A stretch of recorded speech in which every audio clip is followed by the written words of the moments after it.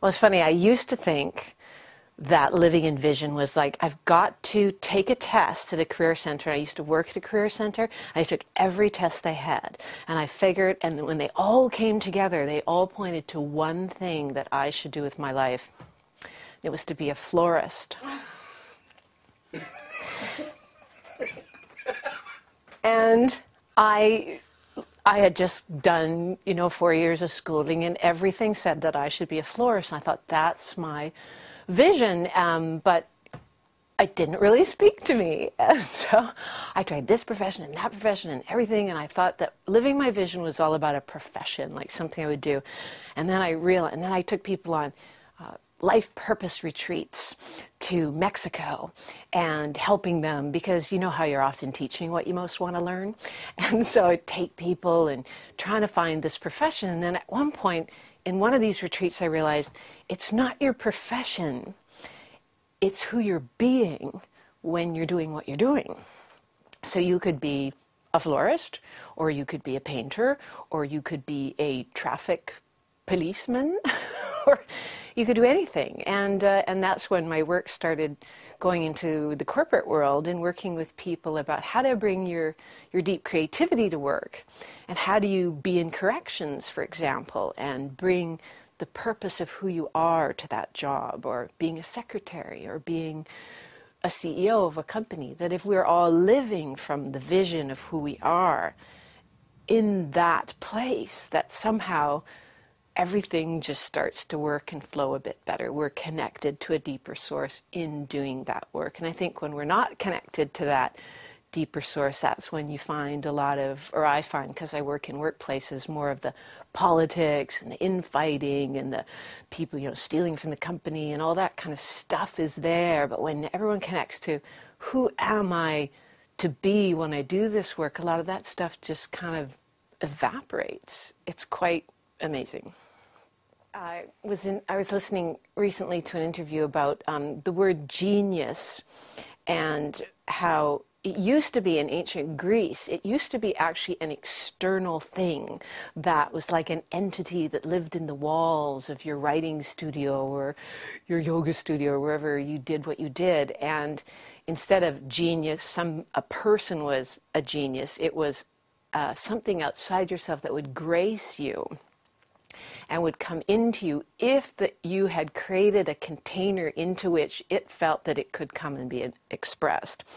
And I notice that if I can just show up to do the work, and if I can create the container that makes the genius want to come play with me, that's when I'm living in vision.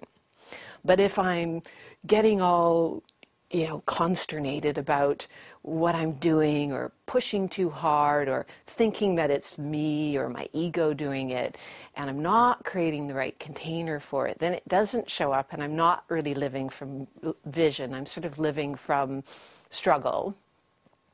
And I think that's part of the human journey. I think we all go through that, finding our way to be the proper conduit for the genius to come through. So it's been an interesting journey to keep opening up to those little moments that the genius can come in and light its way, so that I can be here of service. And I think if I take those meditative times each morning to just connect and go, I'm here, I'm ready, I'm ready to show up, got the container ready, anytime you want to come over, And that's my job. That's all I need to do. And then I feel like I'm living the vision.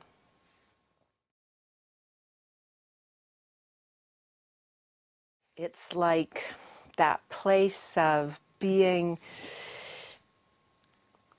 in a lower vibrational consciousness is, I think, what I was talking about before, living in the struggle. And after a while, it sort of wears you down.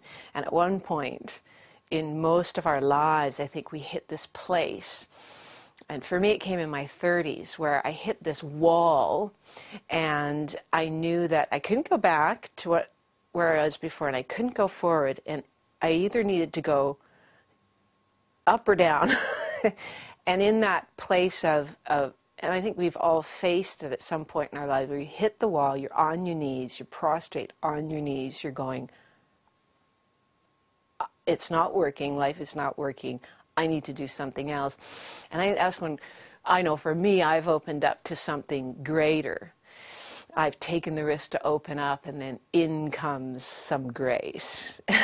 In comes some grace, and whoop, my consciousness goes up, and then I'm living the vision, and then I can become that conduit for other people. I can become the bridge for other people. So in a way, what we're hitting right now in the world, this wall of the economy's breaking down, I'm kind of excited about it because I think a lot of people are going to shift consciousness. We're going to have to go up or down, and those are the times when we are activated into a level of creativity that we didn't know was possible for us. And it's a quickening. It's a quickening, I feel it.